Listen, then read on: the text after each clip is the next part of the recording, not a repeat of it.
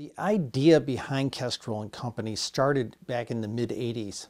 I had thought about the idea of doing perhaps either a documentary or a cable access television program about witchcraft, because I knew it to be a very beautiful thing and I wanted to somehow share that with other people, and I thought video would be a very good way to do it.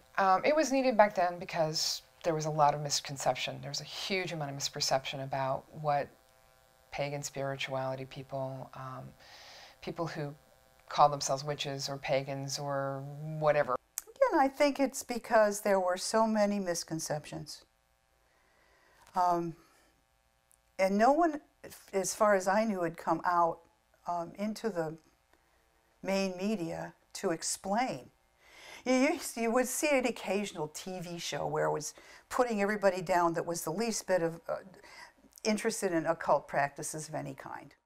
It brought a lot of people from diverse portions of the craft community, brought them a lot of them together. With the exception of the program Bewitched, witches were pretty much represented as devil-worshipping, baby-stealing demons for the most part. And we broke that mold.